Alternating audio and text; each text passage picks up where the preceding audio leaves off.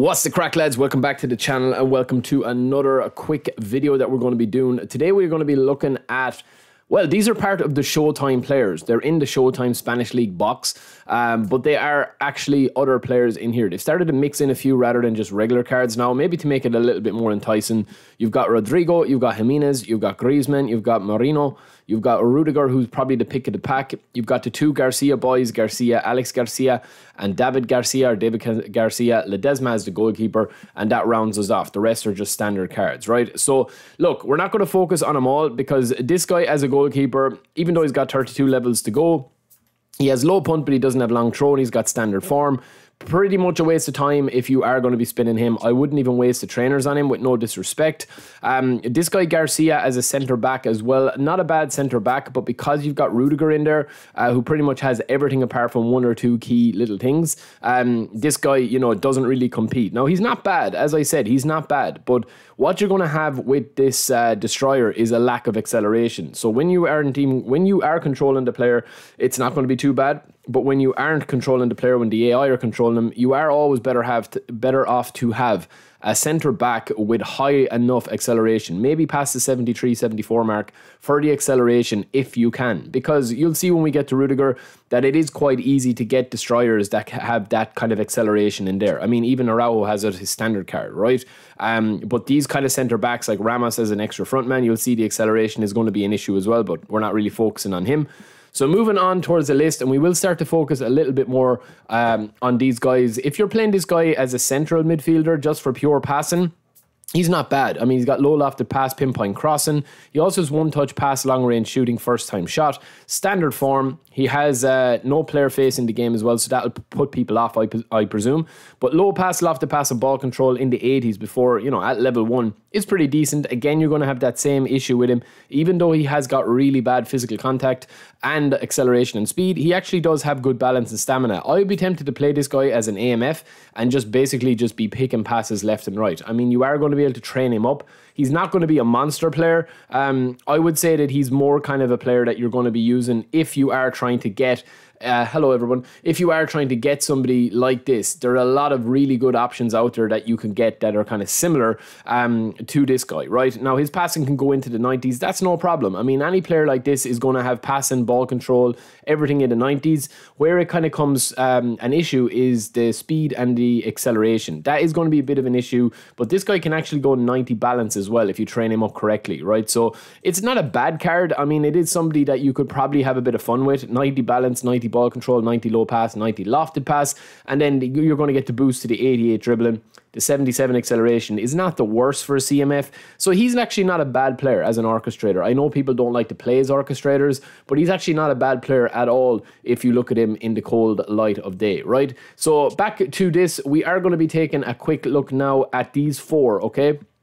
Sorry, these four. So you've got Rudiger, you've got Rodrigo, you have got Jimenez, and you have got Griezmann, right? Marino, I mean, we can kind of put him off, even though he's not a bad player either. Good stamina, unwavering form. He's got some really nice player skills with interception, true passing, one-touch pass, and sliding tackle. If you do get this guy, lads, he's not a bad option at all. I mean, you would see here that if you are going to be training up a player like this, right, you do need to kind of, I suppose the word is to kind of limit your expectations of what you're getting with him, because there is better box to box there. But it's just more about kind of like being able to train up what he's weak in to make him at least a little bit viable when you have the ball with him, right? But for me, I don't think that he's going to be a player that you can really, you know, use compared to other players. I mean, there he is maxed out with a version of him there. It's not really going to be... Like, for example, like Caicedo or any of the guys, Lobotka on the free that you can get for the free 5-star breakout stars is a much better player than this, okay? So, moving on to the last four, right? We've got Rodrigo, we've got Jimenez, we've got Griezmann, and we've got Rudiger, right? I'm going to go through these fairly quick, okay? So, the first one to look at is Jimenez here, right? He is a pretty decent player, lads. He's got everything that you could possibly want in a centre-back, and he's one of the most aggressive centre-backs as well with the player skills, and he also is not a bad height, not a bad weight, not bad speed. Everything is kind of around the middle, right? He's down as a destroyer as well. The one issue I would say with him compared to other centre-halves, right, is going to be the issue with... is going to be the issue with the speed. But you can see here his maxed out stats. These are pretty banging stats, lads. 84 header, right? You've got 91 defensive awareness, 90 tackle, 93 aggression, and 92 defensive engagement, okay? Now, I would probably take 1 from the defending there, and I would actually pop 2 into jump to get his header up. Where am I going with this? Yeah, so I'd pop 1 more into header, and then I'd have that 1 left for jump there if you wanted to have 91 jump. You're going to get the boost to tackling and defensive awareness and defensive engagement when his player form arrow is up, so that's going to be a big thumbs up for me. Slight worry with the unwavering form, but this is probably one of the best versions of him that they have released, and it's definitely a player that you could build a squad around, right? We've also got Rodrigo, who is in a similar position, is that he's not like really kind of overpowered meta or anything like that. He's a very solid winger, really good player skills, but what really kind of sets him apart is the fact that he's one of the best super subs in the game, right? Things aren't working for you on the wing. You can have a 95 rated Rodrigo. This isn't even the best version of him, even though he's got 92 acceleration. I would probably limit that down 1. Okay, I would also take his speed down, maybe just down to the 86 mark. I would completely take away the passing if you're not going to be crossing balls in, because he's not really a passing winger. Like, there's passing wingers and, you know, like Kostic or somebody like that can get the ball and swing them in. Or else there's, you know, really kind of dribble-centric wingers like Matoma, Rodrigo, Vinicius Jr., okay? And then you've got guys that can do everything, but he's not one of them. So I would definitely focus on one area, and that would be a cut-in winger. And then I would also probably try and get that tight possession up at least 1 more to get that boost with the 88. And then I would probably just put back 2 more into this if you wanted to get the 88 in that. And then, of course, you can always pop on 1 to that. So that's an extremely solid card. You've got 91 ball control, 90 dribbling, 88 tight possession, 88 speed, and 92 acceleration with that 89 balance. Absolutely perfect. Acrobatic finishing, flip-flap, scissors feint, double touch. Really, really solid card, right? Rounding us off, we have his teammate here, Rudiger, who is a phenomenal player as well.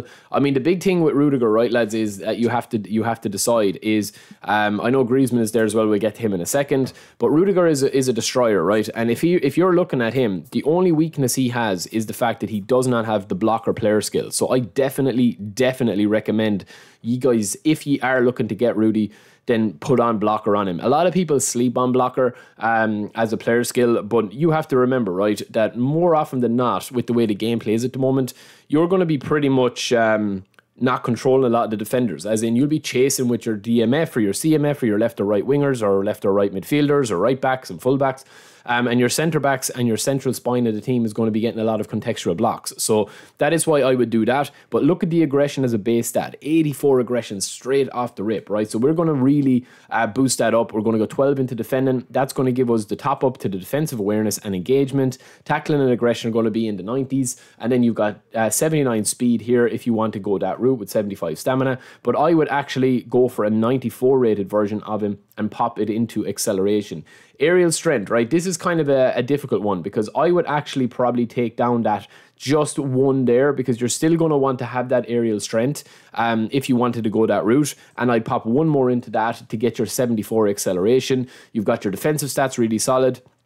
Your header isn't going to be massively important stat-wise, because he's got the header and aerial superiority player skills, so you don't need to give him them.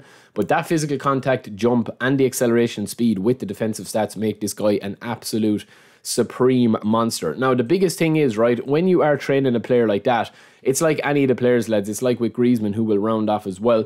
Griezmann is here. Again, Griezmann is just an average player, but the super sub is where he really excels, right? Because you've got the acceleration, the speed, the balance, the stamina, the shooting and the passing. Now, if I'm playing as Griezmann and if I want to bring him on as a whole player, I'm probably not going to have his shooting that high. I'd probably cap that at like 78. You'll still be able to score goals with him, but you won't be scoring long-range curlers. It's more kind of like playing the Messi-esque role, cutting in with that whole player playing style, doing a lot of the work for you, right?